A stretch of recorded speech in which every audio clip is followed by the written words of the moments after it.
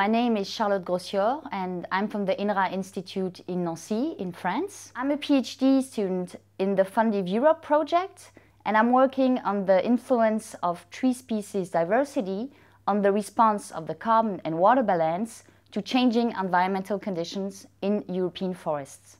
Biodiversity drives ecosystem functioning through mechanistic phenomena that are directly under the influence of species interactions.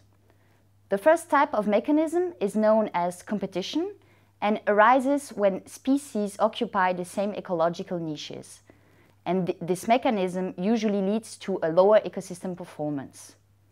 The second type of mechanism is known as complementarity and arises when species occupy different ecological niches in the environment that they share. And this usually leads to a higher ecosystem performance. It has been demonstrated that there can be a shift from positive to negative effects of biodiversity when climatic conditions are getting harsher, which is predicted by the stress gradient hypothesis.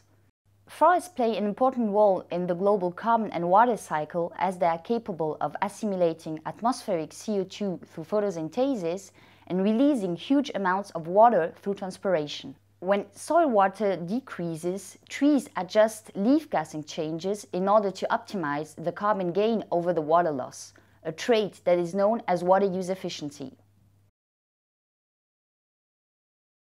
In this study, we used the 6 exploratory platforms of the FunDiv project to determine if tree diversity can influence water use efficiency during dry and during wet years. We showed that tree diversity influences ecosystem water use efficiency during dry years, but this effect was not shown during wet years. We report that for a majority of forest type in Europe, the increase of water use efficiency due to drought is actually much more important in less diverse forest stands than in the more diverse forest stands.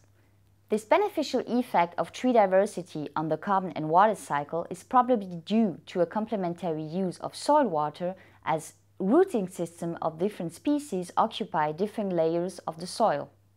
This result suggests that higher tree diversity actually alleviated the water stress to which trees are subjected during drought.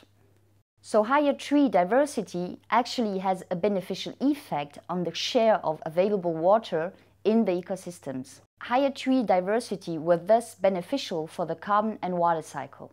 However, we found an exception for northern boreal forest, where actually higher tree diversity increased the water stress to which trees are subjected during drought. We report that for a majority of forest type, we actually found a higher water use efficiency in the monocultures than in the mixed species stand.